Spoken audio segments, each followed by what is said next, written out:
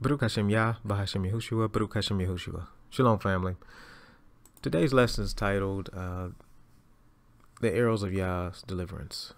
And the reason why I picked that title is because we're going to come out of 2 Kings, and we're going to kind of go through some of the scriptures here and see what they mean to us today, and the importance of continually to petition Yah for what we desire. It's important to not give up on a thing if you're praying to Yah.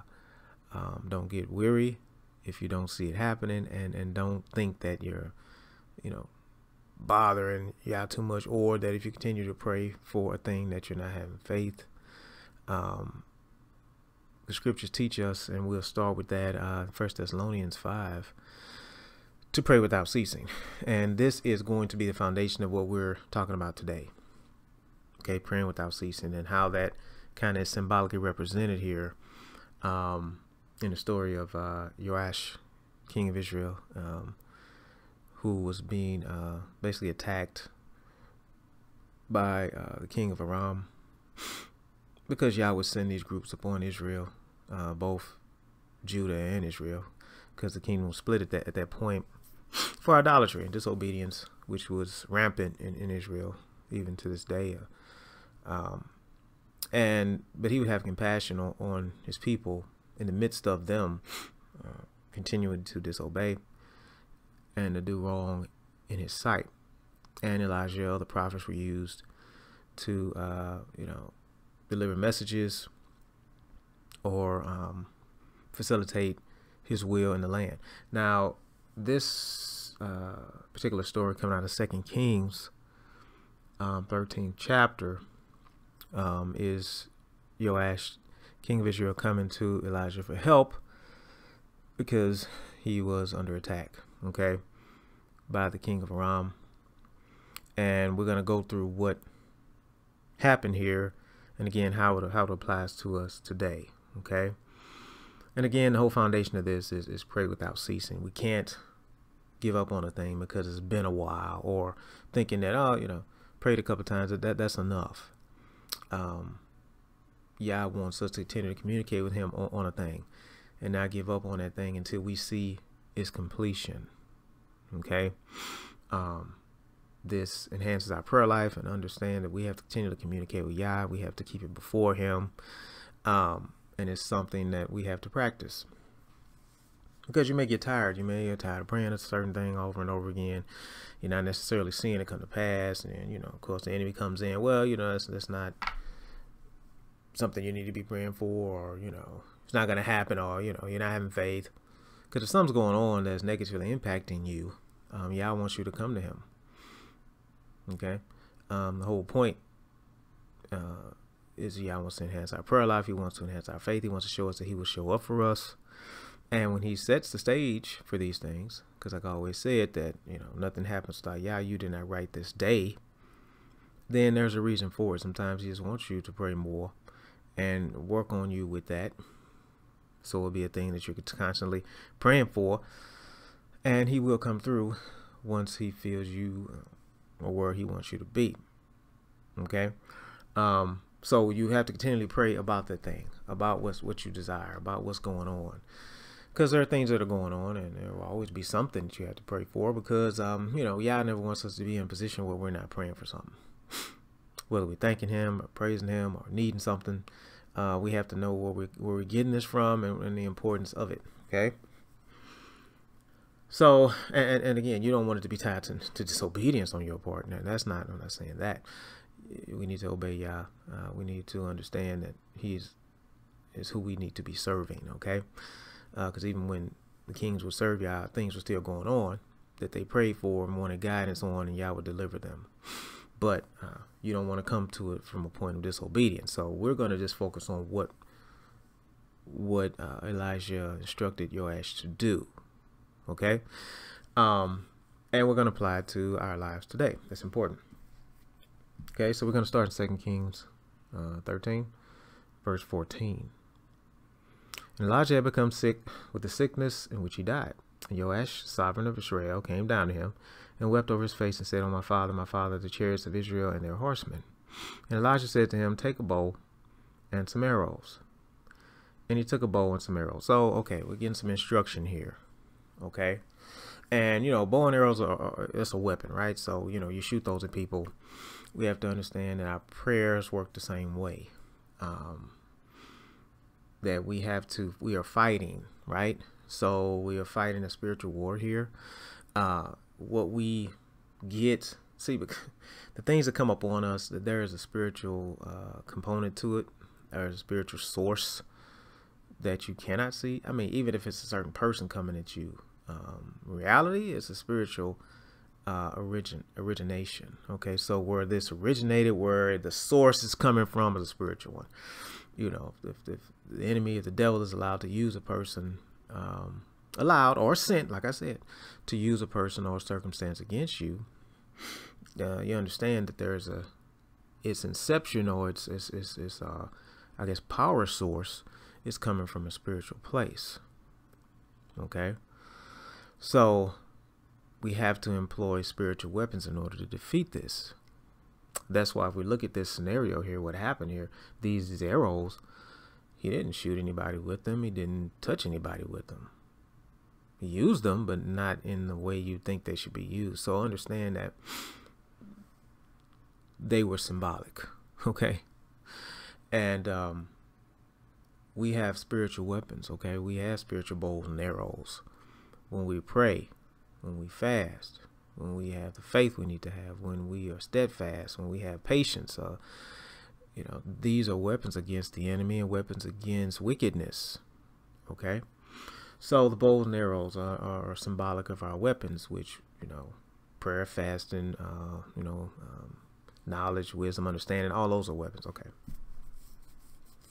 So he took a bow and some arrows. He said to the sovereign Israel, place your hand on the bow. Place his hand on the bow. Okay. And then Elijah placed his hand on the hands of the king.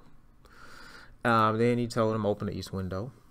Okay. So these are instructions that are going on here. He opened the window. He said, shoot. Then he shot. Now this is real important what happened here after that. Then he said, the arrow of deliverance of Yahuwah and the arrow of deliverance from Aram. This is symbolic, this arrow. A declaration was made. Okay. So we want to have that as part of our prayer, okay? A declaration of deliverance over whatever it is. I'll be delivered of this sickness. I'll be delivered of this infirmity. I will, get a better job. I will, finish what I started. My children will be successful, or have deliverance over this or that and the third. Whatever it is, a statement should be made, okay? We're just following a pattern here. Started, and I believe it's very important to follow these patterns. Like, He bless you through faith and prayer and fasting, and we have to have that. But let's start to make a declaration, okay, prior to praying for something. Let's start it, okay? And even if you're in the midst of praying for something now, just make that declaration. I will have deliverance over this. Yah will deliver me from this. Yah will fix this. Yah will defeat my enemies. Yah will give me the things that I need. Yah will give me power to overcome this. So make those statements. Okay. Then after that declaration, then you start your prayer. And so once the declaration was made, okay, he said, hey, this is deliverance from Aaron, for you will smite around and effect until it is finished. Now, that last part is important, until it is finished. This was meant to be complete, but something happened. We're going to look at what happened here that made it not complete. Okay. So he said in verse 18, Elisha said to the king, take the arrows, and he took them. He says to the sovereign of Israel, strike the ground. Okay. And he struck 3 times and stopped. And this is important. We don't want to do that. We don't want to pray a few times and stop. Oh, get tired and say, oh, it's enough. Oh, it hasn't happened. So, it's out there. Whatever. It's whatever. Because you're not then continuing, as the scripture teaches us, 1 Thessalonians 5, pray without ceasing. Okay. So if you're at that point where you're saying, oh, it's whatever, it'll happen. Get back on that prayer. Get back on it. to continue to pray for it as you did at the first. Because if it has not happened yet, then you still need to be praying. You understand? You can't strike the ground and then stop. So he struck the ground a few times and stopped. Now look what happened after this. The man of Elohim was wroth. So you have to understand that the prophets, their emotions were tied to YAH. So there were things that would come from YAH, they would feel it. So that anger he was feeling was YAH's anger.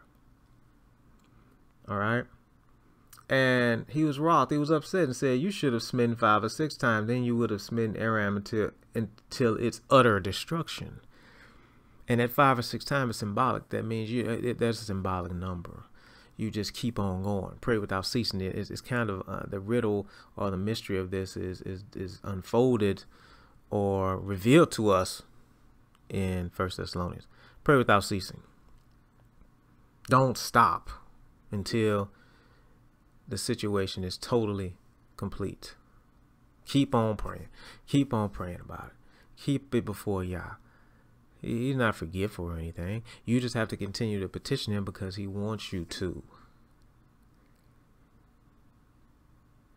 All right. So we cannot stop. It says here, but now you shall smite Aram only 3 times. And that's exactly what happened. It wasn't complete. Okay. And the purpose of this is to understand that YAH wants to give you complete deliverance. Not halfway, not a little bit, not temporary. We have to keep praying to YAH. Keep it before him, whatever it is. And I'll always say, you know, it's been tough times and we're in tough times and tougher times are coming. Because it's prophesied things that are happening and things will get worse. But he will protect and shield his people. But not without us continually praying, being obedient, and to stand before him. We have to. It should be a daily thing for us. We give prayer of praise. We have to praise him. We have to thank him. We have to do those things. But then you have to petition him for the things that are happening, because something's happening with all of us. Something we need to pray for with all of us. There's nobody sitting there that doesn't need to pray.